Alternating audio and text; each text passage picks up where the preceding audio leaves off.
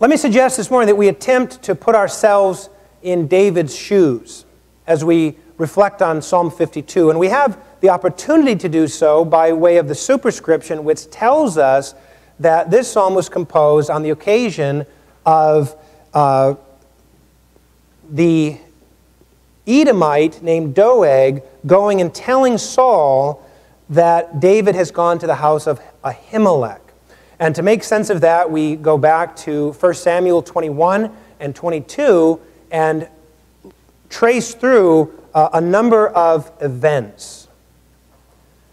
In this setting, David, though already anointed by God and by Samuel to be the king of Israel, is running from the then king Saul.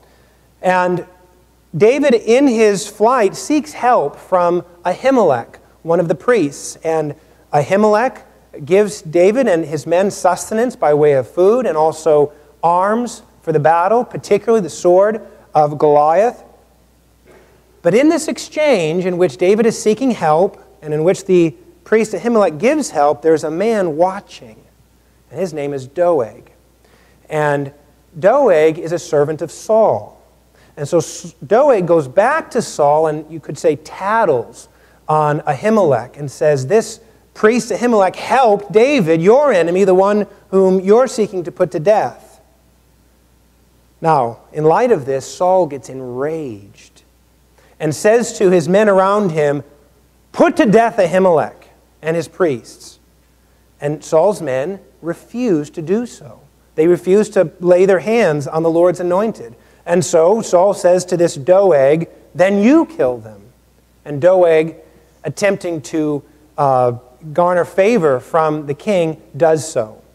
He kills 85 priests of God and then goes and kills men, women, and children from the town in which those priests were ministering. One priest survives and escapes and goes to David and tells him what has happened. And this is David's response from 1 Samuel 22:22. He said, I knew that Doeg would do this when I saw him watching us when Ahimelech gave us assistance. And then he says, I have caused the death of all the persons of your father's house. If you're David, and this is what's happened, how do you pray? How do you go before the Lord with this on your conscience, that, as he says, I've caused the death of your household? Well, Psalm 52 helps to answer that question. And it can help us as well to process the hurtful schemes of wicked men.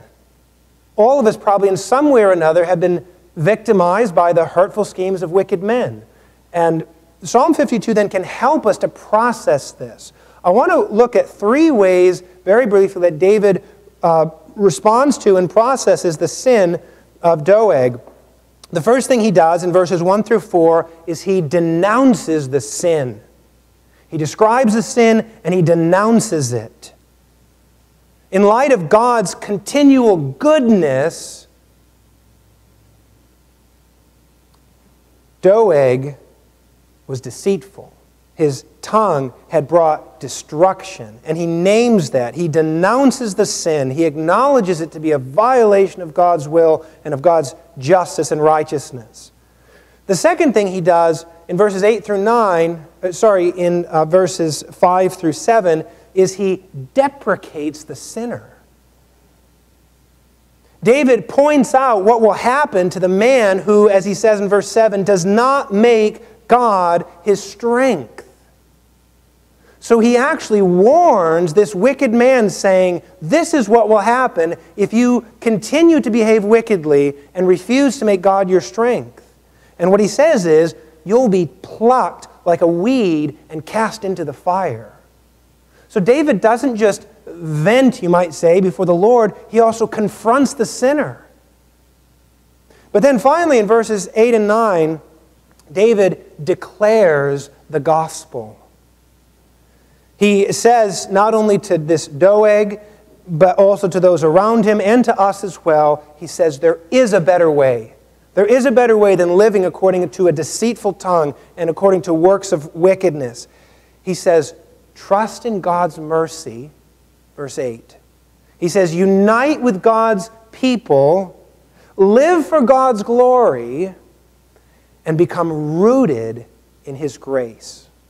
So this is how David responds to this most troubling situation. We pray that God would give us grace as well when we're victimized by the schemes of wicked men to respond in a godly way, confronting the sin, but also taking refuge in the gospel of Christ and declaring that better way to those around us.